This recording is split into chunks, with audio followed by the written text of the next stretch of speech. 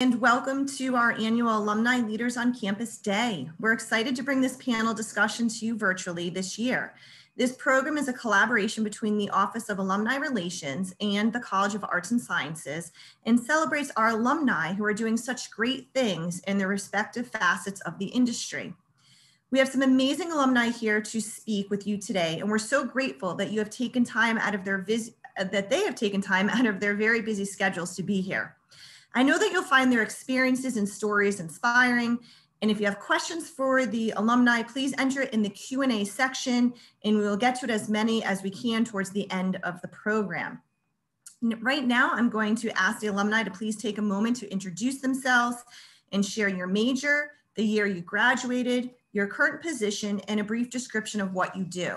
So I am gonna call them out first, just in case anyone wants to know. I am Rory Sinersha, and I'm the Associate Dean in the College of Arts and Sciences. So welcome everyone for coming today. So I'm gonna start with Sarah Lovett. Hi everyone, I'm Sarah Lovett. I graduated from Johnson & Wales in 2017 with a degree in equine business management and riding. I am also an alumni in a master's program of sports leadership, which I completed in May of 2020.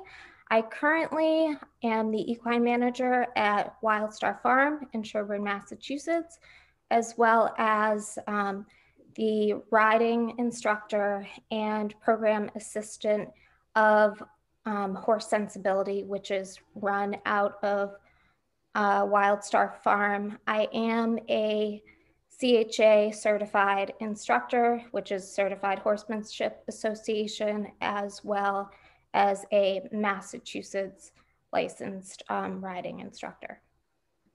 Thank you so much, Sarah. I'm going to turn now to Gregory Miller. Hey, my name is Greg. I graduated Johnson & Wales in 2017 with a degree in media communications. I currently work at a company called BLDUP. It's a commercial real estate platform, a startup company in downtown Boston. Thank you, Greg. Next, I'm going to turn to Tiffany Rezendes. Hi, I'm Tiffany Rezendes. I graduated Johnson & Wales 2018 with my degree in counseling psychology. I currently work as a family preservation worker for Children's Friend in Providence. We work very closely with the Department of Children, Youth, and Families to help families that are affected by substance use. Thank you, Tiffany. And finally, I'm going to turn to Nyle. Hi everyone, my name is Nyle Vialet. I graduated in 2017 in Media Communication Studies. I currently work for the Quarto Publishing Group here in Massachusetts. I work with children's books, craft books, gardening, cooking, you name it. It's really fun, I love it. I'm an editorial project manager and I've been in this field for about 3 years now. Great, thank you. Now I'm going to ask you to keep your camera on, and I'm going to ask the rest of the alumni to turn their cameras back on. And I'm going to be asking questions to the group first. I have a few questions here, and then after those questions, we will turn to the students who are with us today. So the first question I'm going to ask to the group is, can you tell us about your first jobs after graduation and how those led to other opportunities? Maybe if Greg wants to start. When I graduated Johnson & Wales, I got a part-time job working as a photo and video editor for a company called Copy Pond out of Natick, Mass. And what we would do is take senior portraits from high schools and then videos and footage from like their football games and their graduations, and then edit it down and then remove like blemishes and things like that. After that, I worked for Hasbro for a little bit as a content creator before getting a job that I had for about 3 years with a company called CTM Media Group in Greater Boston. And that was the first, on my own really major company that I worked for, and I moved up to Boston for it. I was a content creator there for almost 3 years before moving to the company I currently work at called BLDUP. And right there, I'm an editor and a digital content creator.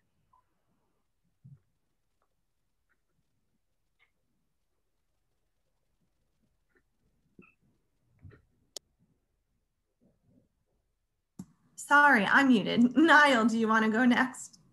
Yes. Well, I actually started off at the Quarto Publishing Group. Before I graduated, I was their intern, and then I ended up getting hired as their editorial assistant in their Minneapolis office. So I worked there for about a year and a half as an editorial assistant. I worked with authors, I worked with designers, and I worked with the other editorial project managers who trained me to become an editorial project manager. It was pretty awesome. I was also able to hire some of our internships there, which was pretty cool. We worked with a lot of the local colleges, and that also molded me to be the editorial project manager that I am today. I also work with hiring some of the internships that we have. We're molding a new internship program right now as well. When I was the editorial project manager here, which I am now, I still use some of the skills that I started out with as an editorial assistant. And to this day, like, I'm very thankful for the path that I chose. I even got to use some of my skills with video productions, because sometimes we do sales promotions and we have to do videos to promote those books. They're not usually seen in the public, but it's how we promote our books to booksellers, to other outlets, and it's pretty cool.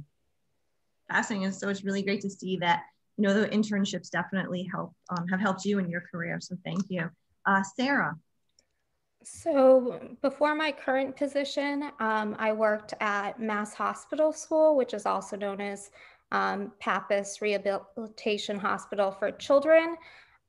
In that role, I was a barn assistant there part-time throughout college.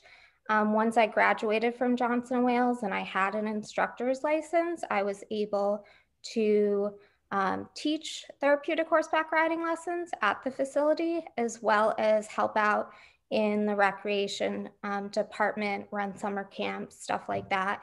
And that job actually led me to be in touch with one of my coworkers there that helped me get this position that I'm at now at Wildstar Farm.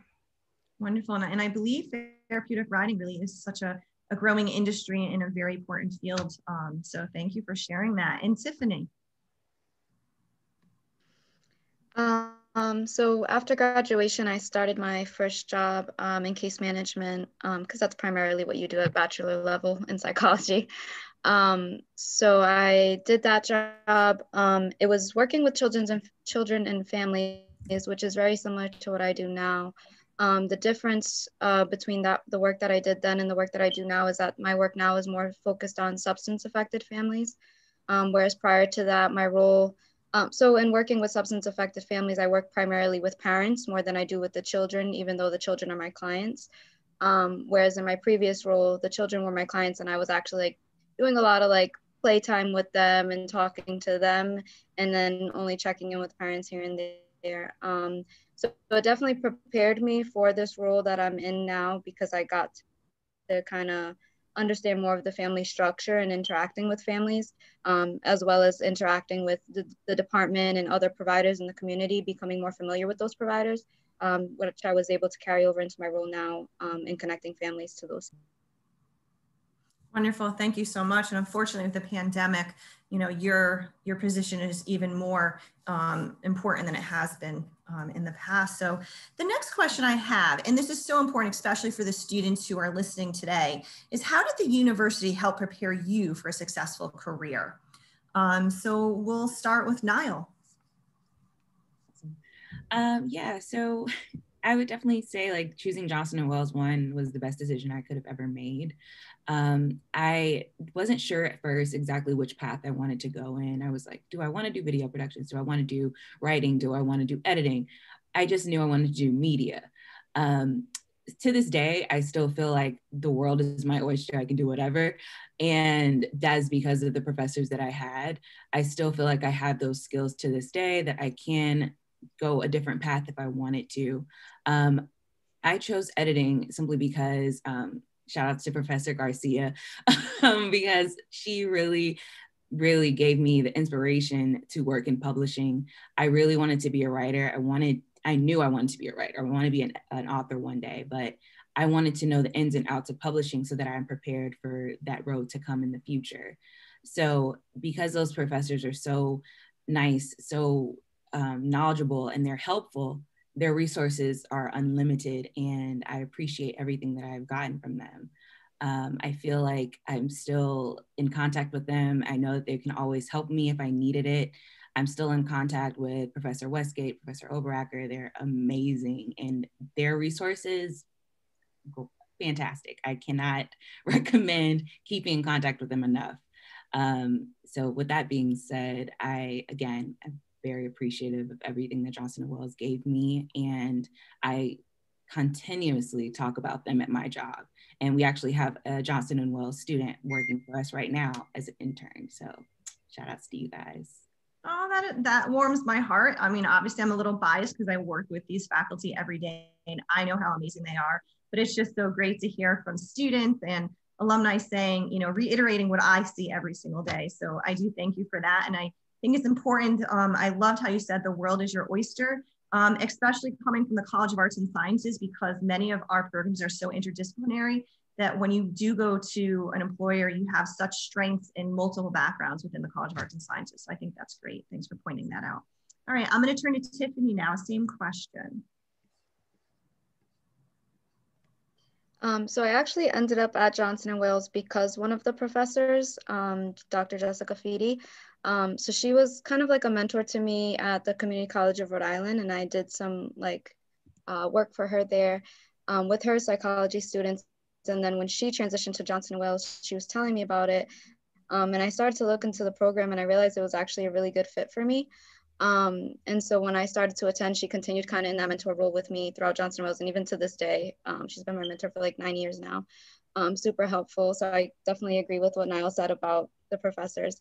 And then the counseling psychology program itself, definitely in my everyday work, I'm always referring back to things that I learned in the program, especially obviously now in my role with substance affected families. I'm always referring back to my addictions class and kind of the things that I learned about counseling families and addictions and things like that. So I really love the program. I think that it's definitely helpful transferring from the schoolwork to real life. And the internship opportunity was super helpful too. I was able to intern at the domestic violence shelter for women during, I think, my junior year. And that helped me actually get a lot of hands-on experience that I was able to, put on my resume and then use in my initial role too out of college. So that was really awesome. Thank you, Tiffany. So yes, thank you for once again reiterating what many of you have already said, how important internships are, and obviously the connection and staying connected to faculty. So thank you for that. I'm going to turn to Sarah now. Same question. So the professors are definitely different at Johnson & Wales than any other university, which is why I decided to do my master's program there as well. They take the time to really focus on you as individuals. You're not just like a number in a class of 500. Everyone's a person. The professors are very personable. And I think that for especially the equine program, the best thing about it is the labs. We have a barn in Rehoboth. You'd go out there every single week, multiple times a week to do your labs, ride multiple times a week. So you were getting hands-on experience while you were at the facility. And also I had the opportunity to be a student assistant at the barn.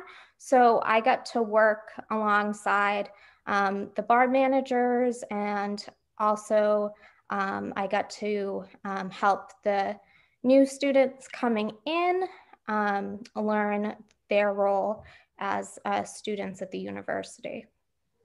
Wonderful. Thank you so much. That again warms my heart to know that everything that we have done at Johnson & Wales, especially in the College of Arts and Sciences, in terms of creating these hands-on experiences before students even go out into the industry with internships and whatnot. And again, I know how special our faculty are. So I thank you again, Sarah, for that. I'm going to turn to Greg now. Yeah, definitely. I think the thing that makes Johnson & Wales different from anywhere else that I've been or anywhere else that I know of is the intimacy of the faculty to students at the College of Arts and Sciences. It's really different here than it is at other universities. The one-on-one that you're able to get with your professors is just like, it's invaluable. You use that, you know, what you learned and what you think about here in this environment out in the real world. You know, whether it's, you know, speaking with like, you know, Dr. Roberack or Dr. Church, you know, they really are there to help you grow and to make you think about what you want to do beyond college, and not just grow in your own field, but grow as a person.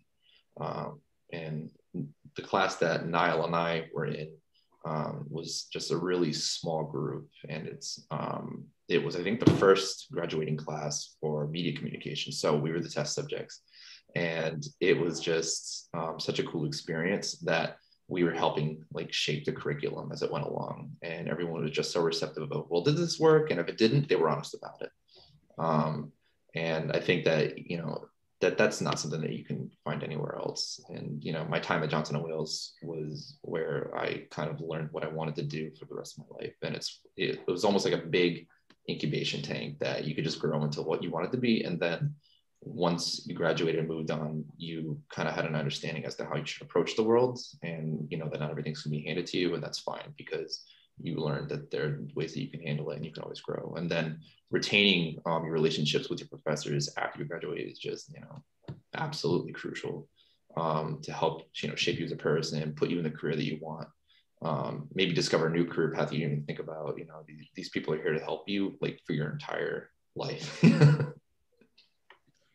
Thank you so much. You know, I couldn't agree more. So I actually want to introduce Lyndsey Etter. I hope I'm pronouncing your name correctly, Lyndsey. She just joined us. So Lyndsey, if you wouldn't mind just introducing yourself, telling us the year you graduated, your major, the current position, and a brief description of what you do. My name's Lyndsey Etter. I will say there's kittens in here, so if they come across the screen, I'm sorry. I graduated in 2014 for equine business management. I currently own my own facility. I have about 32, 33 horses. I do training, boarding, lessons. I actually have 2 Johnson & Wales students that work for me. So I have a pretty big group here, horses and people, so. Wonderful. You know, you didn't miss much in terms of the questions that we've been sharing and asking. If you wouldn't mind just explaining a little bit about how the university helped you prepare you for what you do now, your successful career. I would say they gave me a really good beginning ground to kind of stand on, as far as learning a lot of certain things that I didn't know in the beginning, freshman year, learning how to interact with certain people in the professional world. And those of you that don't really understand the horse world, a lot of people don't, it's a very tough place to be sometimes, trying to mingle with both horses and people. But they really kind of gave me a good ground to stand on and how to deal with a lot of situations in the professional world. And I would say they gave me a lot of opportunities to kind of spread my horizon of learning anything about horses and just taking it from there. They gave me a lot of opportunities junior and senior year to get a job, trying to do some opportunities in the horse world. And they just they were really very, very, very helpful to get me started. Wonderful, thank you. So I have a couple more questions before we move on to students asking their questions. So I'm actually just going to go in the order that I see your faces on my screen. It may not be the same as everyone else. So again, I'll just introduce your name. So I'm going to choose Nyle first. You're first on my screen. And this will be the same question to everyone. Something we all discuss as we get older is the old, if I knew then what I know now. The audience and I would like to hear what you would have done differently during your undergraduate years and how it might have helped you. This might be working part-time, taking different or extra courses, joining certain clubs, just anything that you would, if you could go back and do anything a little bit differently, what would it be? There are definitely some courses that I wish I would have taken when I was an undergrad. One of them, I believe, was writing for television. The reason why I wanted to take that course is because I would have loved to learn how to do script writing. A lot of the students that were in my major, they did that class, and they always were telling me like, oh, I have this script and it's so good. And I was like, dang, I wish I would have known how to like do that. But my friend Autumn Hawkins, who's also in our major, Greg knows her as well, she also like mentors me sometimes about that. So we piggyback off ideas of that. I also wish that I would have, I guess, applied more of the video production class that I had. I know it was like at the end of our term there. I wish like maybe it would have been a little bit sooner so that I could have like done more with it. I still love the projects that I did in that class. Still, I work on them to this day. Sometimes I like to go back and edit them every now and again. So that's another thing. I also wish I would have done maybe a little bit more clubs, a little bit more networking within the university, just because like there are definitely a lot of people at our school that are possibly doing some media related projects, media related jobs that I would have loved to network with and connect with, for sure. Thank you. I think that's so important. I'm actually going to skip out of line just for a second and welcome Kaylin. We're so excited to have you. We're so happy that you made it. So you can just take a couple of minutes to introduce yourself. What was your major when you were at Johnson & Wales? What are you doing now? And then if you can just briefly touch upon what you feel Johnson & Wales was able to do, in particular the College of Arts and Sciences, to get you where you are today. Okay, thanks so much. It's nice to see everybody. Nice to meet you all virtually. So I am Kaylin Pelletier-Koenig. I am a staff attorney at Operations Sandown, Rhode Island. And before I get into what that is, I'll just go over, I think, what you asked me. So I graduated in 2014 with my bachelor's in criminal justice. So I spent 2011 to 2014 at JWU. I did the early enrollment program and then the SHARP program, which was not great. It was a lot of work, but it was worth it. So I'm really happy to be here. So I'm a staff attorney. So what I do is I work at a nonprofit, and we provide what we call wraparound services to active duty military members and veterans. So we work with anybody who has served at some point in their life, whether it was National Guard, active duty, reserves, whatever it is. And we really provide four main things to them. So one is housing assistance. So we get grants from the federal government and the state to help people who are at risk of homelessness or who are homeless to get them on their feet. So we can do things like pay rental arrears if someone's facing eviction, first and last month's rent, or first and security if they need to get into a new place, and then actually moving expenses and rent going forward if the situation warrants.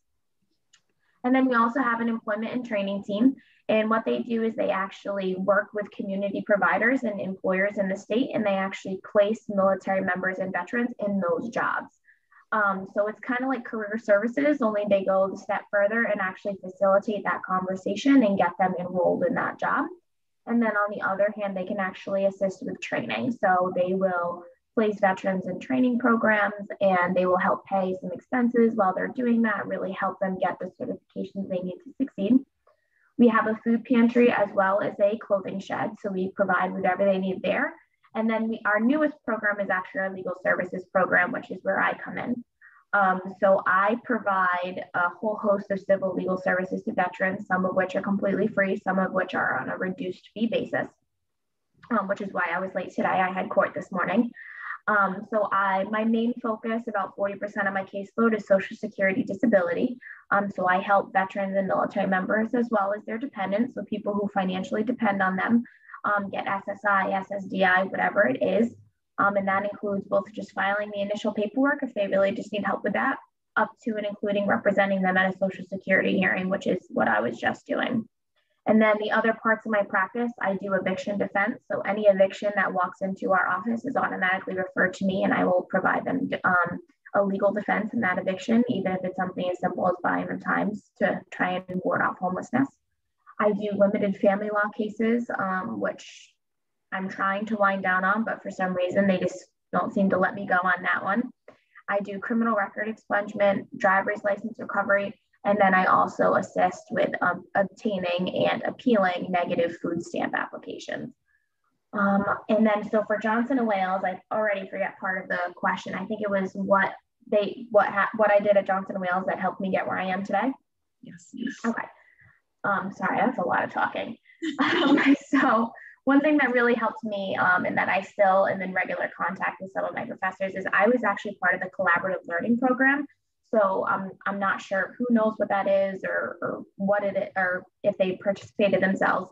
But essentially what it did is in my first year as a student, my criminal justice professor and my English professor actually worked in conjunction. So it was basically a shared experience. So they brought a lot of principles of writing into the criminal justice class. And then in the English class, they tried to incorporate the law and the criminal justice aspects. And for me, that was huge. And simply because I didn't know I'd be going on to law school, that was its own weird decision as that happened. But it really ended up helping me because we practiced legal writing as an undergrad student, which is really kind of unheard for unless you're in a pre-law program. So when I got to law school and a lot of my peers are struggling to learn to write things like memos and affidavits and use that legal jargon and that they call it its own language. It really is. You have to learn it.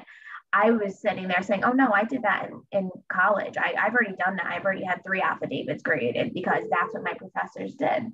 And that really, really helped me to the point that I actually made something called law review, which I'm not going to get into what it is. It's this really pretentious, onerous thing. You can Google what law review is and why everybody wants it. It really gives you a leg up when getting jobs outside of law school. But out of about 140 kids in my class, I was one of about 18 that made law reviews. So that actually really went a long way, having that experience with legal writing from an early age. I was kind of a step ahead, which was really great for me. Wow, thank you so much. I mean, I'm learning so much. And again, like I've said before, I know how amazing our students are every day, but just to see this validation for myself. So I do thank you and the faculty that are watching today. So that's wonderful. And I think it's also wonderful to see that all of you are part of some field that really is helping the community, connecting individuals, supporting individuals. So I thank you all for that. All right, so if I remember, I think I went from Nyle, then I went to Kaylin. So I'm gonna go back to Greg. If I am correct, please correct me if I'm wrong. But Greg, let me just kind of remind you of the question on, if you knew what I know now kind of thing. If you could go back to Johnson & Wales, is there anything that you would have done differently? I don't know if I even would have done anything different than what I did. I just wish I had more time because I had transferred into Johnson & Wales from Community College of Rhode Island. So I was only there for 2 years. I really wish that I was able to start from like freshman year all the way to senior. And then I wish I did my master's too, the 4-in-1 program. That's something that if anyone here is interested in, if this even still offered, that you should like absolutely take advantage of because getting a master's program at this college is something that you should be thinking about. I really came into Johnson & Wales not knowing what I wanted to do or having an idea of what I wanted to do, but not being in a position in life that I was too happy. And then it just completely changed there. I think my first or second term at Johnson & Wales, using media production classes that I had taken, I produced a hip hop TV show that I put on public access just because I wanted to do it. And it spent about 8 months of my time, but that was something I could then say, I put something on TV. And then my senior year, I got involved in real estate in downtown Providence, in part-time outside of class, outside of work, where I got to know and I got to network with real estate developers and property managers and urban planners and city officials all downtown just because of where we were. And if I ever had a question for how I should be approaching something or how I should talk to someone, try to get into whatever I wanted to do, all of my professors were always having after-hour studies that I could go up to their rooms and then just talk to them. So I don't think I would have done anything different except just, absorb as much as I could while I was there and, maybe take even, more classes if I could have, shot more, school projects with my classmates, that I could have done. So, as much as I can absorb. That's wonderful. So I'm starting to see a theme here of networking, how important that is. So thank you for that. Sarah, would you mind telling us what you would have done differently? I have to echo that the master's programs is very important, and I did my master's, got done with that in 2020. I would have loved to do the 4+1, but at the time I was just kind of focusing on getting through my undergrad, which all of you are probably just trying to get through your undergrad. Maybe you have a part-time job, so you have a lot going on to begin with, which I definitely felt was the case. And I wish I would have networked a lot more during my undergrad. It's very interesting at Johnson & Wales. Once you leave Johnson & Wales and you say to someone, oh, I went to college at Johnson & Wales, and the other person you're talking to did as well, you have an instant connection with them, which is very strange, but you kind of get it. And I've worked a lot of different jobs in the equine field, but I have to say, when I find my Johnson & Wales alums, we kind of just get each other, unlike other colleges. I don't know why, but I work a lot with some Johnson & Wales alumni. I have one that's currently on the board here at SenseAbility, and I have a few that volunteer for me here as well. So it's just that connection that you kind of want with your college and alumni, which will definitely help prepare you in different aspects of your career. Wonderful, thank you. I'm going to move to Tiffany now. So definitely echoing what Sarah said about, when you're an undergrad, you're just kind of trying to get through it. So what I would do differently is definitely have taken more time to really soak and reflect on what I was being taught at the moment. Because now that I'm in my career, I'm like, wow, that class was super helpful. I just don't remember a lot of it. So it's like the little pieces that I do remember have come in handy so much that I wish I would have really soaked in the rest of it instead of kind of just doing the work to get through it and trying to cram all this stuff in my mind instead of really taking that time to take it in. Yeah, it is so hard, right? When you're in the moment, and like Sarah said, you might have a job, or, certainly I teach seniors and they just can't wait to get out of here. And I always tell them, take your time, take your time. You're going to work for the rest of your life. So, all right, Lyndsey, what can you tell us? I guess, honestly, out of everything, I would probably go back to wanting to either major in accounting on top of my major. Because I will say the taxes involved with my business are very hard to do. And I would just, like Tiffany had said about paying attention a little bit more, and you forget what you kind of learn in those classes. I took an accounting class and I was going to double major in it, but I just felt like I didn't have time. I was working 2 jobs, riding and stuff like that. But I do kind of wish I had learned a little bit more about the accounting, because now in my field, I have my own accountant that kind of helps me with my business, which, luckily enough is my sister.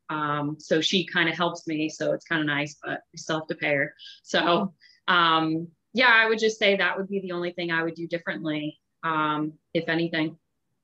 Wonderful, thank you. Kaylin, do you want to add to this conversation, please? Sure, I don't know what I missed, but my biggest thing looking back is definitely experiential learning. It was a thing back then, back in, I think it was 2011, 2012, but nothing compared to what it is now. And I feel like that's one of the most valuable things you can take out of college. So specifically in the criminal justice and the legal field, not to say that your GPA isn't important, obviously it is, but more and more I'm finding that the experience that you can bring, that free labor that you kind of did, it really does pay off.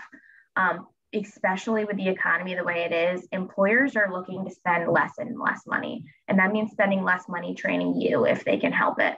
So I come from a blue collar family. I'm a 1st-generation college kid. I didn't have any contacts or connections in the legal or criminal justice world. I was brand new. I knew nobody. And because of that, and I didn't really get much experiential learning when I was there, I kind of had a harder time either knowing how to find jobs or finding jobs, or I didn't have that person to go to for advice.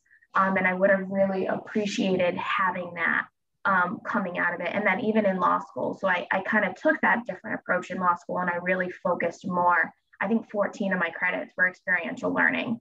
And it really paid off. It's how I ended up in the job I have today. I ended up interning, and then I got a fellowship with that program, and then they connected me with the program I am today. It kind of all was down one path. So it kind of going back to networking, the bigger your network is, the more context you have, the more people you can go to for help, the more experience you can bring to the table. I think that's really one of the most beneficial things you can get in college. I think that's just as important as your GPA, and I could be biased, but I really do. When I look at a resume, I'm probably looking at the GPA for a second. What I'm really looking at is the experience they can bring. Wow, thank you so much. I think I agree with you, and I see a lot of head shaking here, how important that experiential learning is. And that's certainly a piece that Johnson Wales has been improving upon and trying to perfect as much as possible, even prior to you all going out and getting an internship. So my next question, again, I'm going to return back to Nyle, is what qualities do you look for in your younger team members? You know, you've mentioned that you have a few Johnson Wales students who are working within your company, but when you're looking to hire someone or even to hire someone for an internship, what qualities do you look for? So it's funny you say that I'm actually the youngest person at my job. So to look at someone younger than me coming in, definitely they need to have the passion, they need to have the drive and the motivation. Again, to piggyback off of Kaylin, I also want to look at the experience that you have. It doesn't necessarily mean you needed to have worked in this field, but I need to know that you at least have the skills to work in this field. So that means, like, did you take a technical editing class? Did you do any type of editing, writing? Do you have any experience with children's books, children's novels, art, craft, anything of that nature? I'm also looking for someone with a mature level as well, because a lot of our internships in the past, they have not been as mature as we would like them to be. So we definitely look into that as well. So just walk into a job with your head up, like, you don't need to, let them know, yeah, I'm 23, 22, and I'm young. I've never worked in this field. Don't walk in the door like that. Walk in the door as if you've worked in this job for 10 years, because you want the respect from your colleagues. You don't want them to look at you as a child or, oh, you're like my daughter or my niece, my nephew. You don't want them to think that. You want them to say, this person is at my level and I can respect them. So that's the biggest thing that you want and that I look for, because I respect my interns when they are just on my level as well. Like, they talk to me with respect and I give them the same thing as well. Thank you so much, Nyle. You make me think of a TED Talk. I don't know if any of you have ever had to watch it. I know I used to show it in my classes, Fake It Till You Make It. And it's all about going in with that confidence, even though inside you might be shaking, but when you're talking to someone, I know exactly what I'm doing, and be proud of where you're coming from. So thank you. Greg, what can you share with us about individuals that you are looking to hire as an internship or to work with them? I want to echo with what Nyle said, because it's very accurate. One of the things that I did when I first got out of high school and I was in CCRI was I applied for jobs that I knew I wouldn't get. Jobs that you needed 10 plus years of experience, just to see if I could get an interview. Because the thing that I was most afraid of was a job interview. Sitting down and talking person to person and having to justify yourself was horrifying to me. So that's what I just did over and over and over again. And there were a couple of times that I was given an offer for a field that I wasn't actually going to work in, nor was I qualified for. So I definitely think if you want a particular to work in a particular field, don't think about the job itself. Think about what you can offer. So that can be anything from a portfolio of work to maybe an example, if it's in a technical field, see if you can build something, see if you can, offer evidence that you worked on something. If it's in media production, do you have examples of programs that you worked on? Do you have writing samples? And it doesn't need to be formatted in a certain way. It really doesn't. Everyone thinks, oh, I have to have a portfolio, so they're thinking about what color the binder is or what the laminate is. It's more about the content. And if you're interested in something, just be passionate about it and really work towards it, and bring that to whatever you're applying for, and be ready to apply, because even when the economy was booming, when I graduated, I applied to hundreds and hundreds of jobs, because I wanted to find one that, was a right fit for me. So just be prepared to work, but understand that everyone has to, and it's something that, every single person in this webinar and, sitting next to you had to go through at some point in their life, and it's okay, and just don't get frustrated and just keep working at it. Wow, that's such great advice. Thank you so much. Sarah, what can you say? So I look for younger team members who are efficient and timely, along with being a team player. I myself am probably one of the youngest here at Wildstar Farm. We have a few coworkers that are younger than me, but I'm one of the primary full-time staff. So you have to not be afraid to do jobs that are lower than you, but also go above and beyond. So there's no point. You can't just say, okay, well, this is my job. This is all I'm going to do. You have to really expand and be diverse. This morning I was feeding horses and mucking out stalls before I jumped on this webinar, but I also later today I'm going to run a virtual horse club and also work on fundraising. So you can't just limit yourself. And I think that that's a very key point. When I interviewed here at Wildstar Farm, they were a little hesitant because I was on the younger side, but you have to go into some place with confidence for job interviews, and you also have to prove yourself in multiple different ways. Yeah, I think that's really important for our students to hear that, from, as Kaylin had said, that experiential education, and Nyle said, listing the specific courses that are important. But you do have to prove yourself. It's more than just that degree, right? The degree absolutely helps, but then when you get there, you have to show that you are capable. So thank you for that. Lyndsey, what qualities do you look for in a team member? So the number one thing that I would definitely say I look for is being able to survive in this job.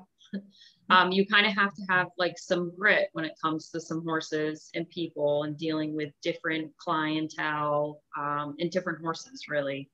And kind of like Sarah said, like, even though you have the degree, you have to be able to take it a little bit further. Passion is definitely a number one thing. You have to be into this. I wouldn't be doing what I'm doing if I didn't have the passion.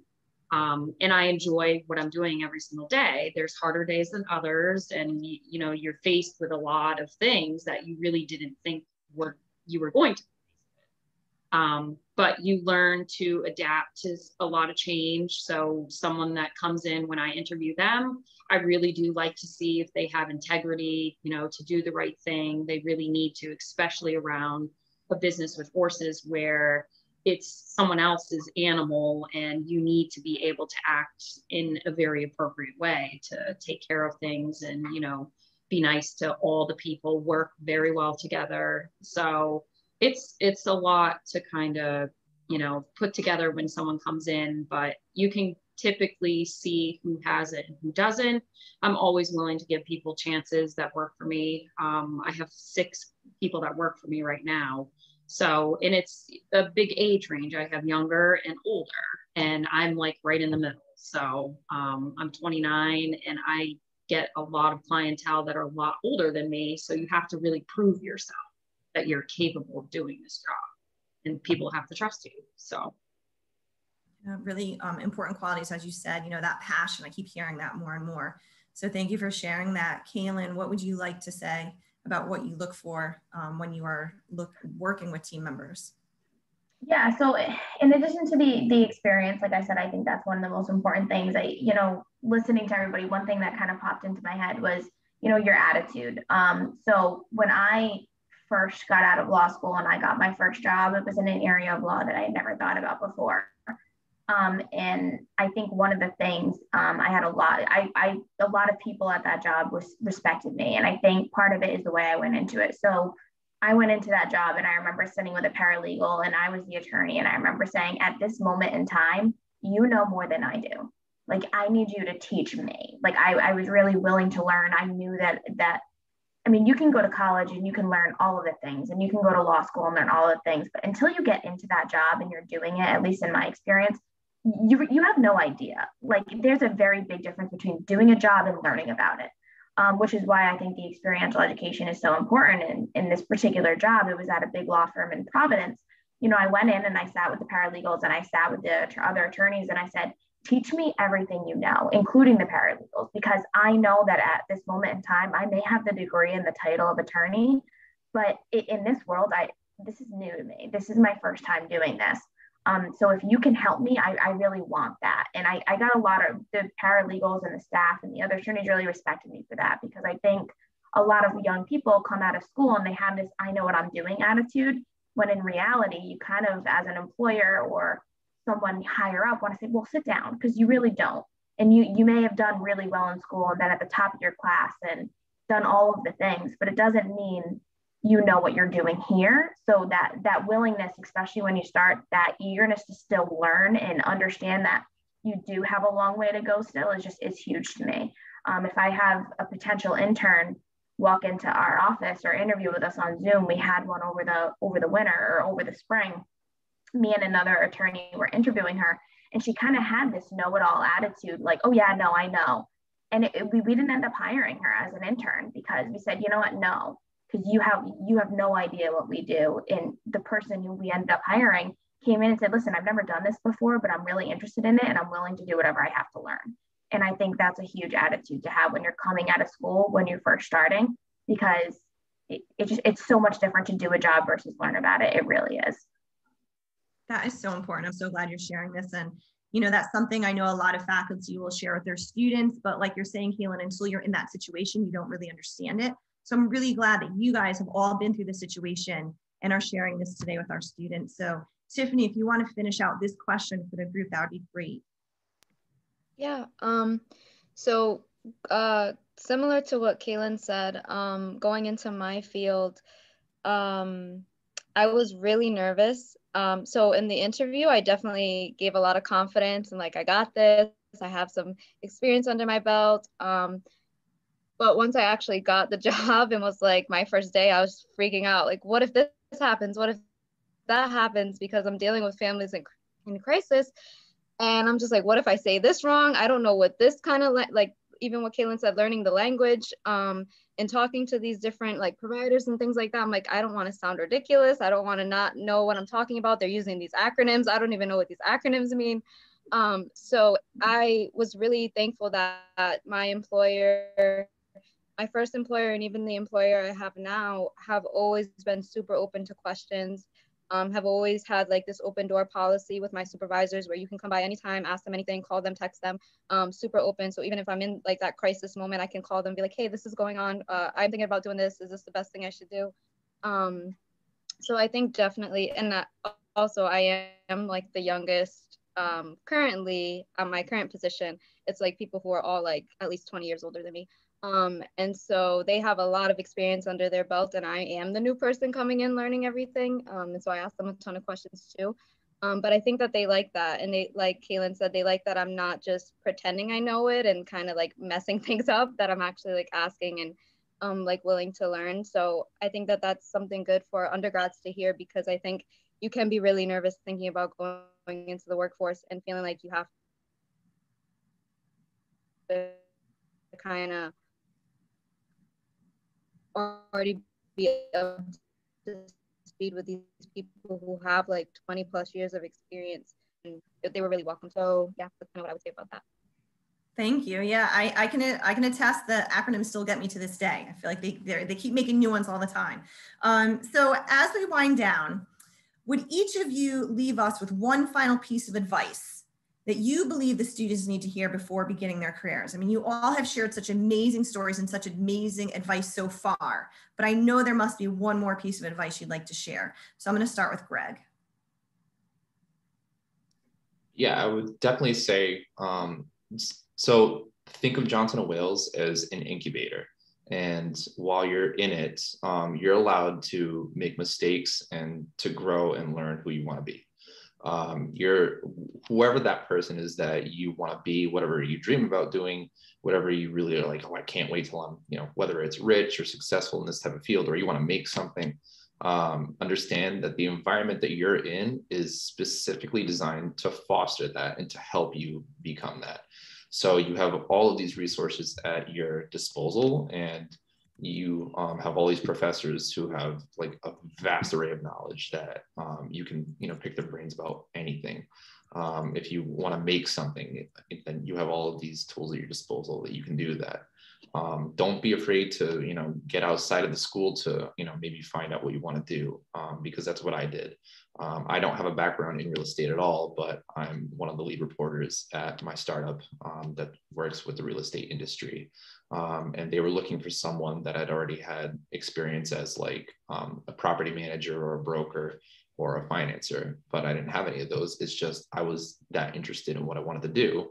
And everything I learned about what I currently use today, I learned at Johnson & Wales outside of the classroom, but with the help of my friends at school and my professor.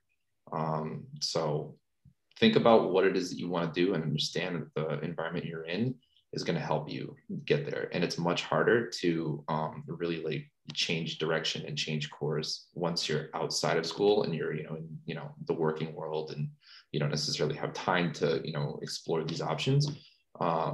Just use every resource at the college to your advantage. And if you're truly interested in what you want to do, that's how you'll get that job. Don't think about the job itself and, oh, I gotta, have this much experience and, whatever the case is in terms of like years. Just bring something to the table. If you really are interested in a field, just, prove that you know about it. Greg, thank you. Before I move to Sarah with the same question, I do want to ask the students out there, if you guys can please put your questions into the Q&A. As soon as we're done with this last bit of advice, we are going to turn to all of you to ask the questions that you have. All right, Sarah, what advice do you want to share? So Johnson & Wales is a great foundation for everyone's career, but I think that a question that I was personally asked once I was graduating with my undergrad that definitely stuck with me is, what is your worth? So when I was getting ready to graduate and I was doing all these job interviews, my uncle kind of sat me down and he said, you know what your worth is, right? And I was like, what? I don't know what my worth and my value is, but it definitely you have to take time to think about what your worth is, because when you go to interview for jobs, people might not see you at the same value as you see yourself at. So there were a lot of job offers that I just turned down because they weren't paying enough or we didn't have the same values. So you have to be prepared to have some disappointment. Not every job's going to be a perfect fit, but if you stick through it, do some job interviews, you'll find something that's worth it for you in the long haul. That is wonderful. Thank you so much. Lyndsey, what advice would you like to share?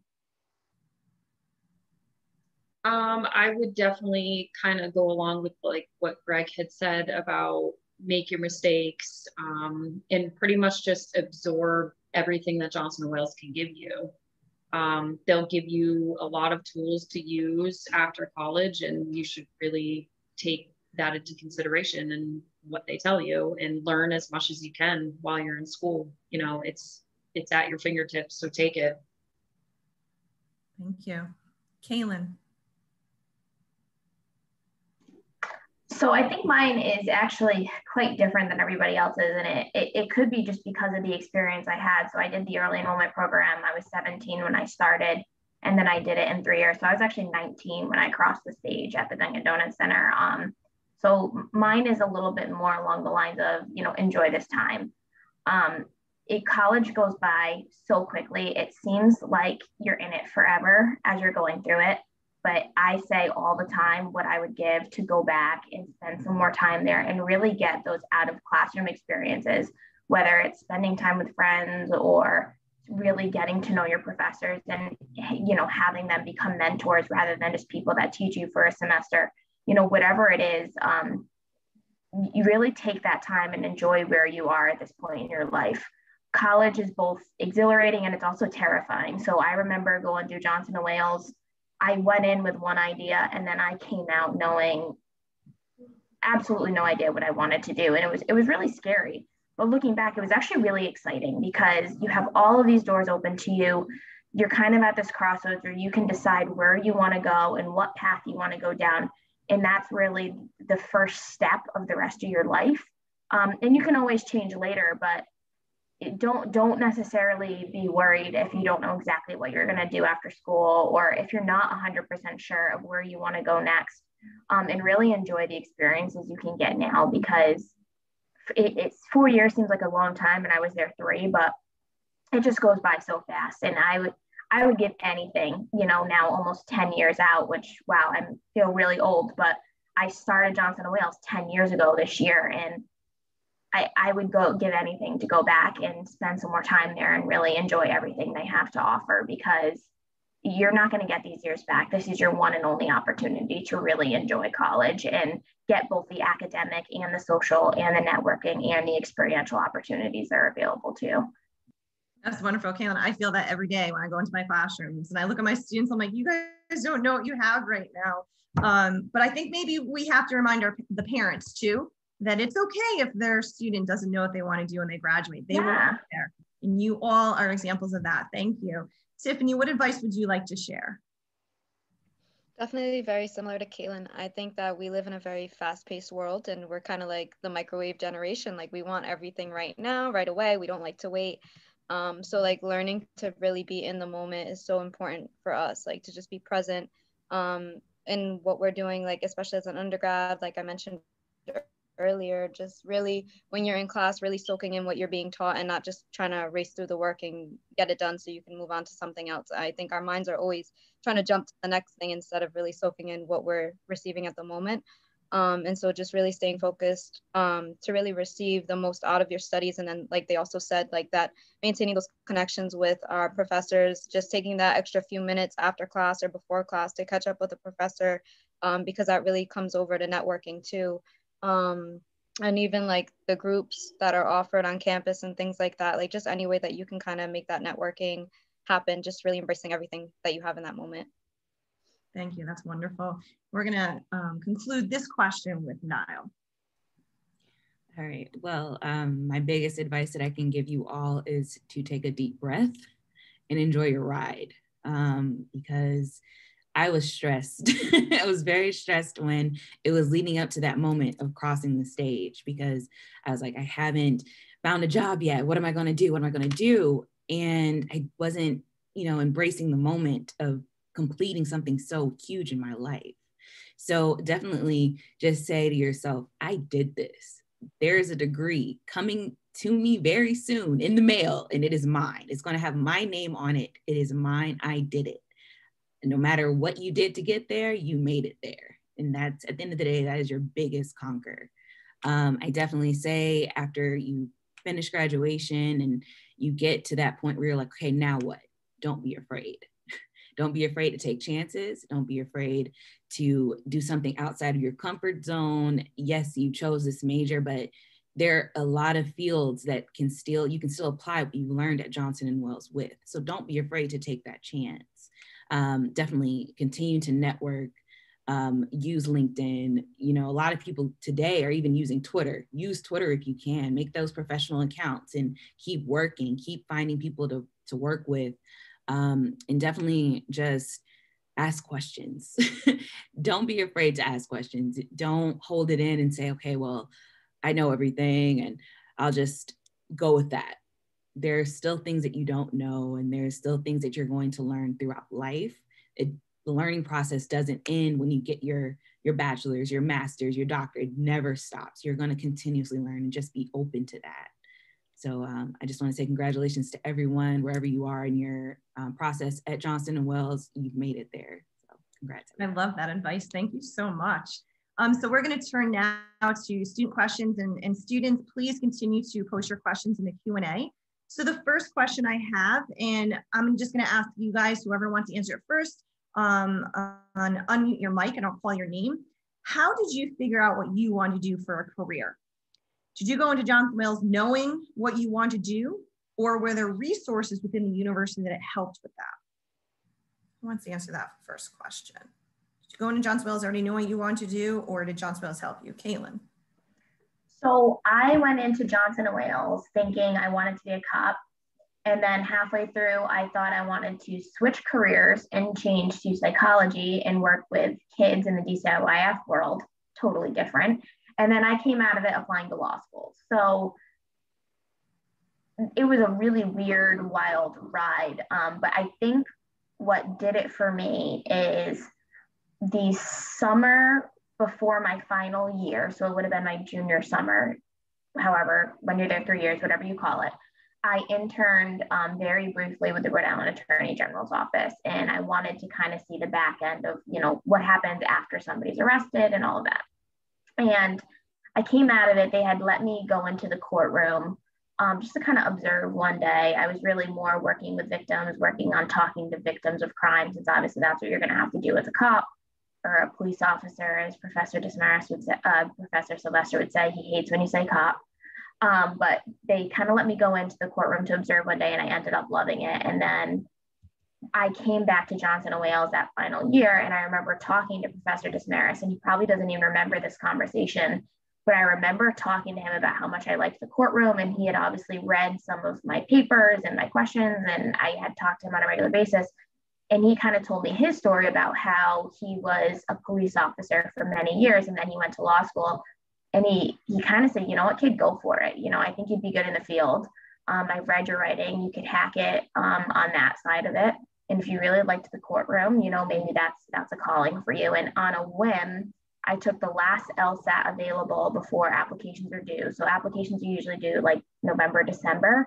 I took the LSAT in October, got my results 2 weeks before I applied to law school. And then that's kind of what started this wild, weird journey. And when I told my parents, they were shocked. They said, what? I had never talked about it before. I had never brought it up. Like I said, I come from a blue collar family. My dad's a small business owner and my mom worked in the school department.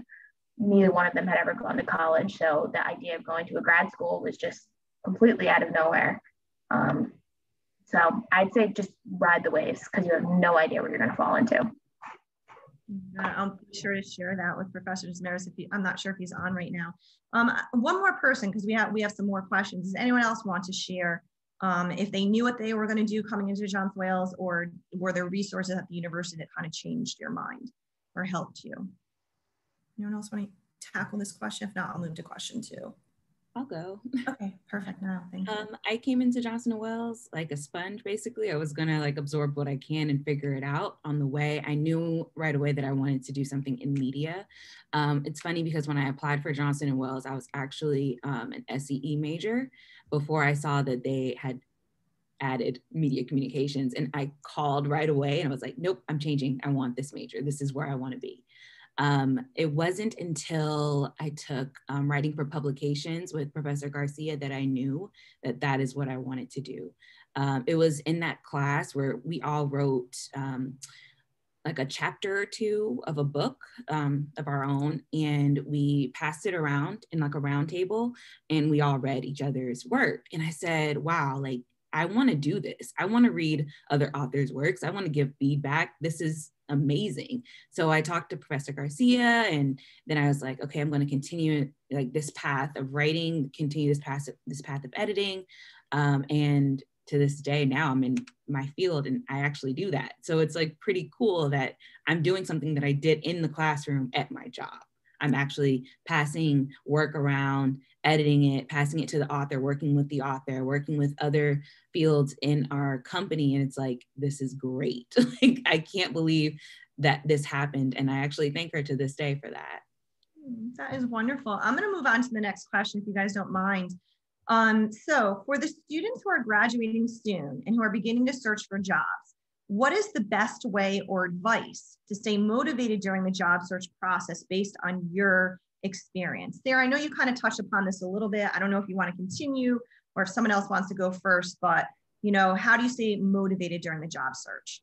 I can expand a little bit on that. When I was getting out of Johnson & Wales in my undergrad, I did a lot of job interviews. Some I was overqualified for, some I was underqualified for, some I just fit the criteria.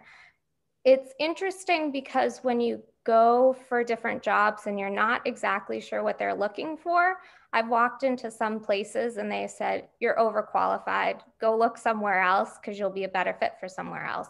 And you can't be upset. You can't be like, oh, I didn't get that job, because they're telling you that you're better than what they can provide for you. You want to make sure that you get a job that you can expand your role in and not limited. So you want to make sure, even if you're going to jobs and you're not getting accepted for jobs, that it's probably for the best and that you should just keep continuing your job search and don't get discouraged in it. I love that answer. Greg, I see you keep shaking your head. I love how, Sarah, you said before, know your worth, but then also, if you don't get the job, it's for a good reason. Something better is out there for you. So thank you. Greg, do you want to add anything to that? Yeah, that's definitely the thought process that you need to have. You know, everyone, I guarantee, will have like a certain job or a certain field or a certain company that they think that they're meant for and that they know that they want. And when I was in college, I wanted to work in television broadcasting. That was my thing. And I always wanted to work for like Turner. So whether it was for like, you know, CNN or Cartoon Network or whatever, that's what I wanted to do. And I spent years like applying for it over and over again, everything from like internships to actual like, you know, fellowships or the job itself. And it's okay if you don't get it, because you shouldn't be spending, you know, 4 years or more working for just one specific position, one specific job.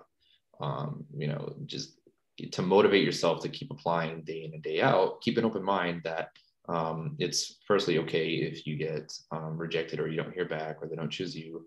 But also that, you know, it's cliche to say, but like it really does open a door for another one to come along. You don't want to take something and then realize that you don't like it. And then, you know, you maybe passed up an opportunity that probably would have been better for you. But even that happens too. And it's okay. You just, you know, stay motivated and, you know, you keep pushing yourself to apply every day, whether it's a certain amount, you know, you dedicate your time to apply to like, you know, 10 a day or whatever it is. You know, just know that it's going to work. It's a little bit of a numbers game, but it's also, you're worth it. You're, you know, you are at a position where you're able to seize what you're applying for. It's just a matter of time. That's such a great answer. Thank you so much. I'm actually going to call out Tiffany on this one, just because Tiffany, you had mentioned this before. So maybe you want to elaborate, but the question is, what about mentorship? Did you have any mentors who helped you? How did you develop that relationship? And I know, Tiffany, you had said this at the beginning, so maybe you want to expand upon that. Yeah, so I mentioned earlier that I had met Dr. Feedy at Community College of Rhode Island. And so I think I only had psychology class with her, but I had taken a lot of classes with her because I really liked her teaching style. And so just through kind of having those before and after class conversations and checking in, and her seeing the quality of the work that I was doing, we really kind of just started to talk more and more. And then she really just kind of started to offer herself to me and offer me opportunities and try to connect me with different resources. And then I worked in the Student Success Center. And so she had actually convinced me to be a tutor for her psychology classes. And I had not done any tutoring prior to that. So then that kind of opened me up to that experience. And then because we started to work so closely, because I was tutoring her students, when she did leave community college and she started to work at Johnson & Wales, we maintained that contact. And she's always been super motivational to me. Like, she thinks I'm going to go so far and I'm going to do all these great things. And she's always been super supportive in that way. So when she went to Johnson & Wales and I started to look into the program, even at Johnson & Wales, like, I would, even if I wasn't taking her class, I'd just go up to her office, talk to her, check in every now and then. She helped me get like a part-time job while I was in school as well. And just advice. So like, even now that I'm in my process of applying to grad school, kind of just checking back with her, like, what kind of things should I be looking for in the program? And she's writing my reference letters for me, or like, even when I applied for jobs, like, she wrote my letters of recommendation and things like that. So it's definitely a great support to have. She spoke so highly of me to like my supervisors, and they were super impressed with like the recommendations that they got from her. So it's definitely a must to like find a mentor while you're in school among the professors. Thank you, Tiffany. I'm actually just going to turn to Lyndsey. I know we have to get going, but Lyndsey, I didn't know if you wanted to be able to answer any of those last 3 questions about if you had a mentor here at Johnson & Wales, you know, maybe about staying motivated, about searching for a job, or just any last thoughts that you want to say to those who have attended today. Definitely, like, when searching for a job, like, I had to really kind of keep myself motivated by just keeping an open mind. And, you know, I accepted a job right out of college. I had it already lined up right when I graduated. So I had gone out and, you know, tried it and stuff, and it didn't really work out for me, but I still kept an open mind and I had that experience, and then I wanted more experience. And as far as the other question about what was that one again? The second one? Just any mentors at Johnson & Wales? I would say, like, I've had quite a few handful of people definitely that I can go back to through Johnson & Wales, 2 professors actually. I think one's maybe not working there anymore, but I had 2 that were both riding instructors for me during college, and I've been able to connect with still on my own professional level. And pretty much anyone that I can ask any questions that has been in this field for a long time, I've been able to go back and just try to keep those connections with the mentors that I have. That's wonderful. Thank you so much. I hate to stop what we're doing right now because I've had so much fun, and I know everyone attending has as well. I just want to thank you to our alumni for taking the time out of your busy schedules to be with us today. You are a wealth of knowledge, and the experiences you shared with us were inspiring and so appreciated. Please remain connected with us. We are so proud of you. And I know I'm going to go tell every single faculty member that you all mentioned today, and I know they're going to be proud of you. Students, we hope that you found this information insightful and helpful for navigating your own career path. This concludes today's session. Although a virtual presentation does not lend itself to post-event mingling, please feel free to connect with the alumni virtually to continue the conversation, and have a wonderful rest of your day. Thank you. You want us to drop our content?